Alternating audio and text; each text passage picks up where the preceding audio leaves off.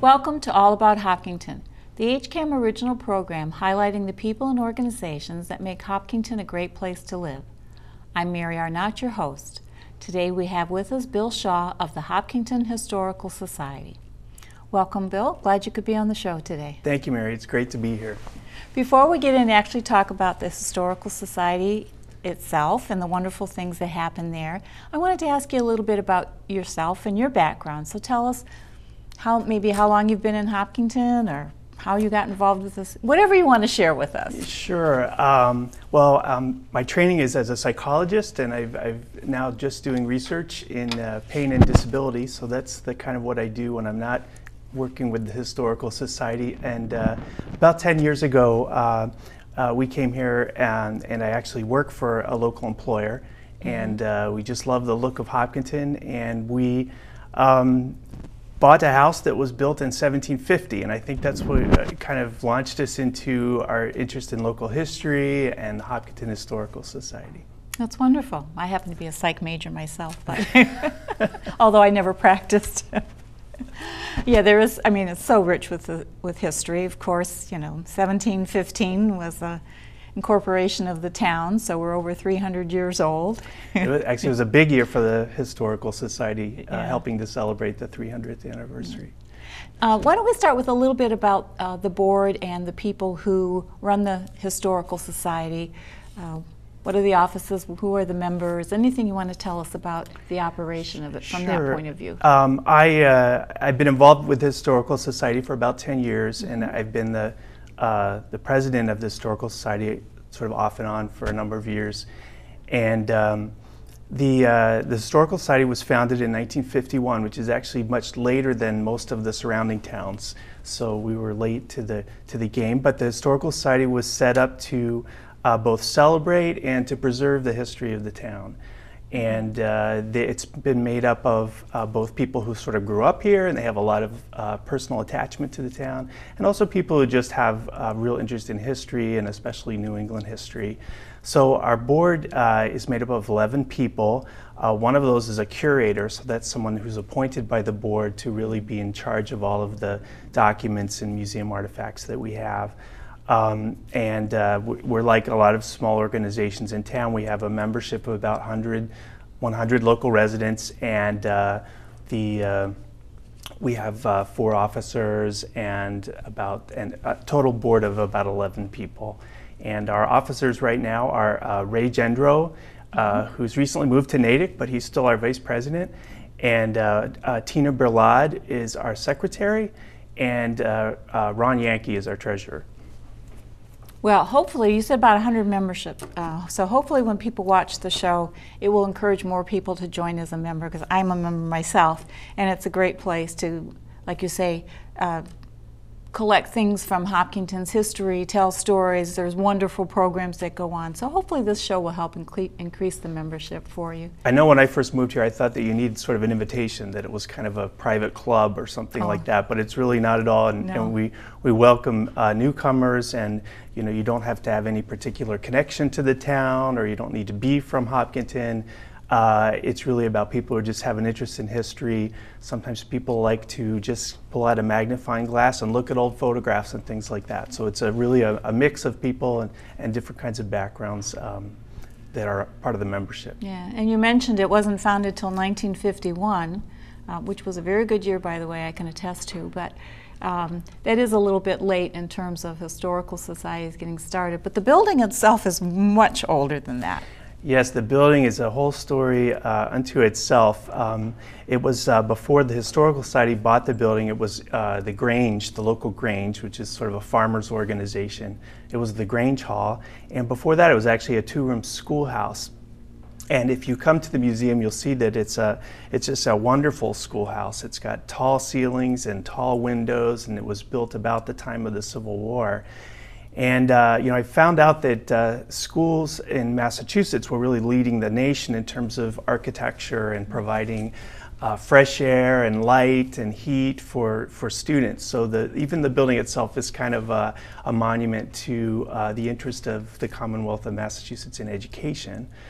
We, until recently, have had people in town here who went to school there, and so we've interviewed them, and we've heard a lot about their memories of what happened in the schoolroom. But today, the building is half of it is a museum, and the other half is a meeting room. Mm-hmm. Well, you and the board do a wonderful job at the society. I mean, I can attest to that myself. And as you talked about, half of it's a museum. I know that there's a lot of work that's been going on and continues about archiving and storing things about our history. Do you want to talk a little bit about that effort and what's happening? Yeah, so it hasn't been until like the last 10 or 15 years that the Historical Society has actually had a building. So before that, things that were collected, photographs and artifacts, sort of moved around between people's attics. And we're really happy that all of these things have now come together in the museum.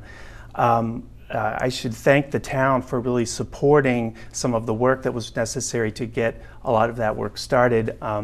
Actually, renovation of the building was done with Community Preservation Act funds, and we also were able to hire a professional archivist to help us get started with taking all of these things and indexing them in a more computerized way, using acid-free boxes and containers and things like that. So we've really tried to learn a lot over the last few years about how to organize things. It's been really an interesting education for us, and it's really nice to see things being indexed in a way that we can search keywords and things like that on a computer.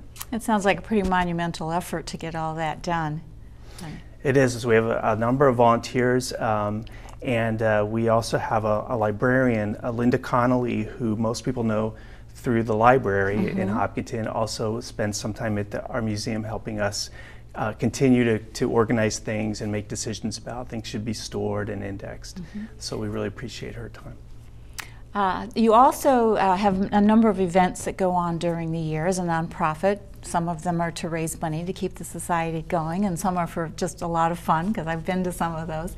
Do you want to talk about any of those events that you have? Yeah, we have a couple different kinds of things that happen, and I should mention that now our museum has open hours. So that's the museum's open from 2 to 5 on Mondays and from 5 to 7 on Thursdays. So anyone can come during that time and have a look. The Historical Society has different kinds of events. We have programs that are usually open to the public, programs of a historical nature where we have speakers come in, or sometimes people will reenact a famous person. It can be all different sorts of things, but and we advertise those in the Hopkinton newspapers and places, and on HCAM, so people know that that's coming around. And we also have some fundraising events to keep the museum going. So we've had for many years a harvest supper in the fall. We have a large yard sale in the spring. We also have just some social events. So we want people who are members of the Historical Society to have chances to just get together, and sometimes in members' homes for kind of a winter potluck social or something like that. So it's a chance for people to talk about history, or just have some people to talk to who have either memories of the town or want to learn more about the history of the town. I've been to some of those events. The yard sale is always fun. I love going over and helping setting up and looking at all the things that come in. And some are of a little historical, perspective, and some are just, housewares and things. But the sale always seems to do pretty well to help bring in some money for the society. And I do enjoy those socials. Those are always fun too. And the guest speakers that come in. There's so many people in town. I mean, everybody knows Chuck Joseph. He's one that's been there a number of times talking about the history of Hopkinton. I know he really is well versed in that, and other guest speakers that have come in talked about Whitehall and and other areas. So it's a great place to go in and learn about the history. And the open hours, do you have volunteers now who are there that to staff it so that people can come in and look around? And we do. We have several people who are there almost every time that there's open hours, but then we have other people just drop in to take a look, or they may have specific questions about genealogy, they may ask questions about particular properties or homes to find out if we have any information about that. I mean, to keep the building open during those hours, there's a volunteer there that greets Yeah, there's always a people, librarian or there, somebody, and often at least 2 or 3 other volunteers as well. Okay, and now that you mentioned historical homes, people can go in and find out about historical homes. Did you ever find out information about your own home? You said it was built in 1750? I did, and I think what I learned from other members of the Historical Society was just how to look these things up and where to go to look up deed records or old newspaper articles, anything that might be around. And we actually, the Historical Society did have information about my home, so that was very it was enlightening, really huh? fun. Yeah, was it fun reading about it and seeing who may have lived there before? Yeah, I mean, a lot of things you can learn online now, but actually the Historical Society allowed me to learn about those things and how to access them, and it was very useful. So we have a couple members who are really very good at genealogy and knowing how to track people and families and deaths and births and things like that, and so we do a lot of kind of research for people on those kinds of issues. Well, now you talked about the museum, I mean the building, half of it sort of being museum and half of it being meeting place and guest lectures and things. You actually brought some things from the museum part, as I understand, that you'd like to share and show us. If you've never been there, I just wanted to give people a sense of some of the kinds of things that we have there. And where would you like to start? How about with this one right here? We have about 4 boxes of these. These are essays that students wrote in the 1920s and 1930s from Hopkinton, and every year there was a different theme. So this year in 1929 the theme was communication, and what each student contributed was a handwritten essay, and you can see there's beautiful handwriting. So that's something from years gone by already. But they wrote about things that in 1929 were quite innovative, which today we think of as everyday things like the telephone and radio and how people communicate. Some of the essays, and it was just put together very nicely. Sometimes there's artwork that some students included along with their essays. So here's an example of that right here. Yeah, if you can hold that one for a second, yeah. Pretty good from 1929. Yeah, huh? I mean, at this time, you couldn't just photocopy things and pop it in, right? You had to draw something in order to have an illustration along with your essay. And when we look at the names of people, so each one of these is autographed by the person who did the essay, and we see a lot of familiar last names in here. So it's really, so Excuse me. we have about 20 of these, one from each year, and they're just great to read through, just to kind of get a sense of what people were thinking about a very long time ago. We also have lots of photographs, and from the time of the Civil War on, people were taking photographs, and I don't know if you can see this well, but this is just one I really like. It's of a baseball team. It's Hopkinton's baseball team. I think this one's 1911, and this one is, let's see, 1906. And what's really nice about photographs like this is oftentimes people wrote the names of the people on the backs. And this is one of those examples, so we know exactly who these people are, and we can find out a lot more about them in terms of how they fit into Hopkinton's history. And also a lot of people nowadays are actually donating to us photographs as digital images. So they have a picture on the wall they don't want to give up, but they do want to contribute the actual image to the Historical Society. And I haven't mentioned this, but actually, a big part of the Historical Society is collecting things. So if people in town have things that they think are really a unique photograph or document or artifact around Hopkinton's history, we would love to have donations as well. So Clean out those attics and bring those old things in. Yeah, unfortunately too many times we just get boxes of things from the attic, but the best contribution is when somebody has just one thing that's really significant and they want to donate that, and they have a whole story behind it to tell. And you have a very interesting object here. Yeah, we also have a lot of artifacts, so they're not documents or photographs, and I just thought because it's this time of year that maybe ice skates would be an appropriate thing. So this is what an ice skate looked like. I don't know how old this is, but I'm guessing over 100 years, and it had this nasty screw back here that you would screw into your shoe, I guess. And you can see that this is pretty old leather here, leather buckles, and you might go skating on the ice house pond on a very cold day.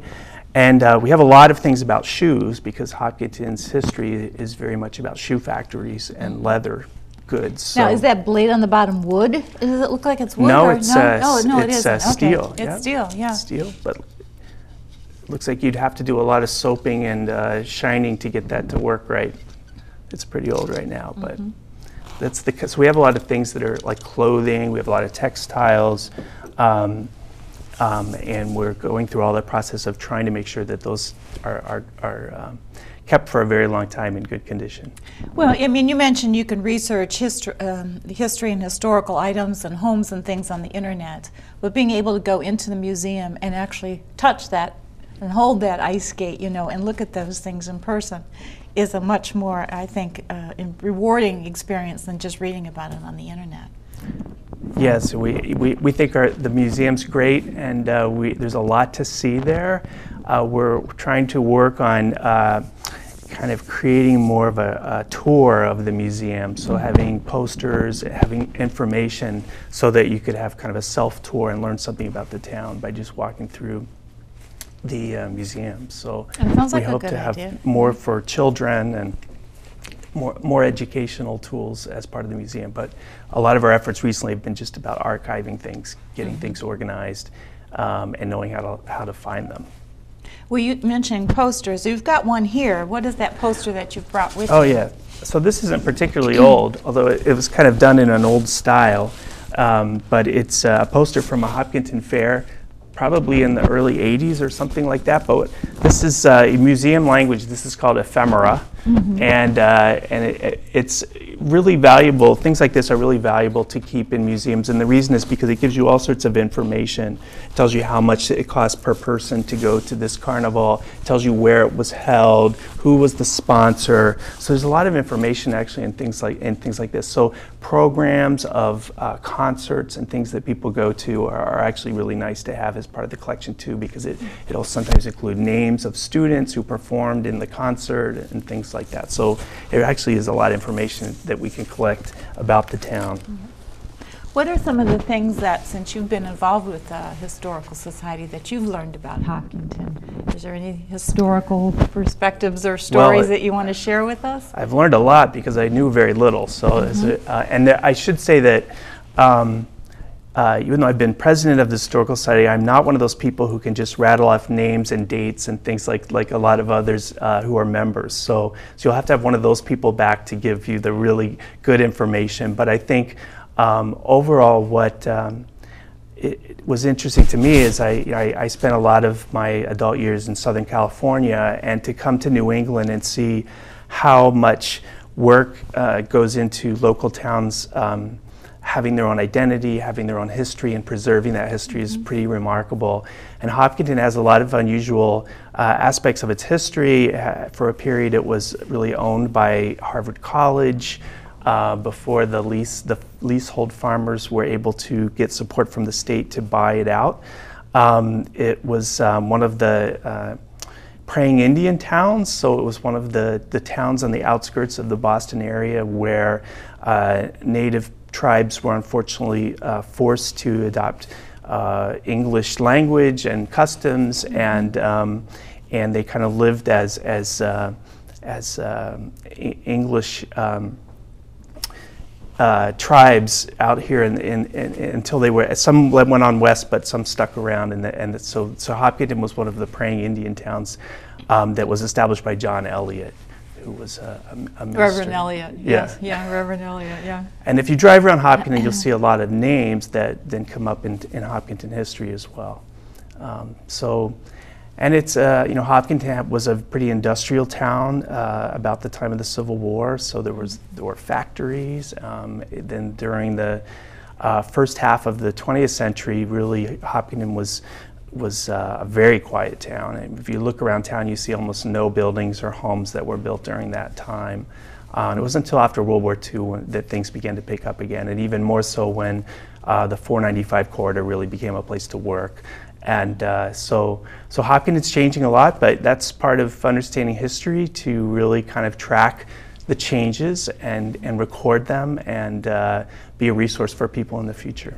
I know some of the things that I learned from the Historical Society about Hopkinton was, as you said, it was land was owned by Harvard College, and then, you know, in 1715 we got incorporated. But at one point in time, Hopkinton had part of Ashland and Holliston in that land area, before they broke off and became towns of their own, and when we incorporated, and I think it was $10,000. They said for $10,000 the land was bought from Harvard College, and $2,000 of that was put up by residents, and the other $8,000, I forget exactly where it came from, some grant or something. From the state. Yeah. I don't know exactly how they made those decisions, but they must have thought it was a good thing to have people owning their own land. So yeah, I thought that was pretty amazing. For $10,000, we got all this acreage. I mean, of course, back then it might have been, seemed like a lot of money, but yeah. So a lot of interesting things, and the people, of course, too. You say the genealogy and some of the families that are involved in the history, and some of those folks that went on to do some important things, inventions and whatnot. I'm not going to give away any of the secrets, because I want people to go down to the society and check it out. We have, we're especially proud of two things that we have in the museum recently. We have an arrangement with the Claflin Family Association. So there was a Claflin who was a governor, and his family was very influential in Massachusetts, and they are storing their family artifacts in the museum. So we have an agreement with them to do that, and we can access those materials. And then recently, just in the past year, we were contacted by a descendant of Elijah Fitch. So Elijah Fitch was a very influential local leader who lived in the Elmwood Farm, which has been recently purchased on Ash Street, and it's just amazing things. The family was very tight. A relation of the family was Nathaniel Howe, who was also a very famous minister from Hopkinton, and wrote a very famous thing called the Sermon of the Century that was translated into many languages and kind of went viral back then. And I think he was part of the same Howe family. One of the Howe brothers or something founded what is now Wayside Inn. That's right. There was a another family one connection. Invented the sewing machine or something. I was reading, there was a lot of creativity in the Howe family there. Yeah, and what's amazing about the family is that they kept all of these things for many generations, and so we were so happy that, so he donated boxes and boxes of old writings of Nathaniel Howe, some of his books that he used every day, even his desk where he sat to write things. So it's just a wonderful collection of things that actually came from Hopkinton, so it has a really unique local connection. Well, with all of these things that are coming into the museum, I mean, do you foresee at some point we need more space? How is that building going to hold everything that, and plus be able to have meetings and presentations? And well, that's one of the things the board talks about a lot. Yeah. One of the things that we've learned is that, you put photographs, you put historical things in boxes, not really in filing cabinets. So it does take up a lot of space. We see, it feels like every year we buy some more shelving, and so we keep adding to that. But when I go visit other historical sites, we actually have a whole lot more square footage than most do. So, for the average historical site, you're kind of sandwiched into the basement of the town hall or something like that. So we actually have a lot of space. So I'm not too worried yet. And we have some basement space, but we don't really want to put anything of any value there. But we just keep adding shelves, and I think we have plenty of room. If you think about a library and just having racks and racks of things, we have plenty of space to do that in the building we're in. We're just really happy that we have this building to be able to put these things all in one place. So not really thinking about building out back some more space or anything. We're just going to leave it the way it is for now. No, I think we've actually got plenty. I think it's just adding shelves and making wise use of. We have. There was a jewelry store in town, I think, that closed, and they gave us these just beautiful showcases, display cases that we use to display things, and we keep trying to rotate things through there. So there are things to look at when you go there besides a bunch of boxes, and we're trying to continue to make it more of an educational place where you can read about things on the walls and learn a little bit about the town's history. Well, I know you have the wonderful display cases, and there's some old furniture. I mean, I've seen some of the things that are there. They're just wonderful. And I was going to ask if some of the things that are down in the basement, they periodically get rotated upstairs for viewing, and you change it out a little bit, or? We're working on that. We have, we're going to take we have a little alcove space that I think we're going to make into a permanent display area, so the larger things can be displayed. So, for example, we have a spinning wheel, which is huge, and you can't just sort of plop that down in the middle of the room. You can try to hang it on the wall, or you can keep it in the basement and then rotate it out for special occasions and things like that. And we have a couple other things like that are just too large to be able to have on display all the time. We have a model of a building that's just huge, that someone spent so much time building, and we like having it, but we can't have it out all the time. So we do have some things hidden away in the basement. Before we want to run out of time, I wanted to ask you about membership too, because we'd like to increase the membership there. And how does one go about becoming a member, and how much is it to join as a member? It's very reasonable. Yeah, it's $20 for an individual, and $30 for a family for an annual membership. And family is 2 or more, so it's a real bargain. And so it doesn't cost a lot, and it helps to support the museum. And we have newsletters and other kinds of information that we try to give to members.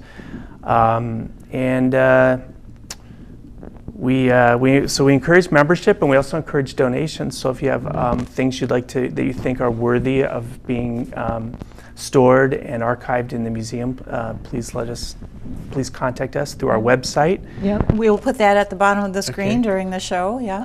We have a website and a local phone number, and we check messages frequently. So please, anyone who would like to learn more about membership or about the museum or about the Historical Society, we'd really be glad to talk with you. Yep, and they can just go out to the website and click on the membership item that's out there. Yeah, it'll give you a membership sheet that you can just mail into the Historical Society. Yep. All good information. Thank you. If you'd like to hear more information about the Hopkinton Historical Society, visit their website located on the screen below. For everyone here at HCAM, I'm Mary Arnaut. Thank you for watching this episode of All About Hopkinton with Bill Shaw. Thank you very much, Bill. It was very interesting. Thank you for having me.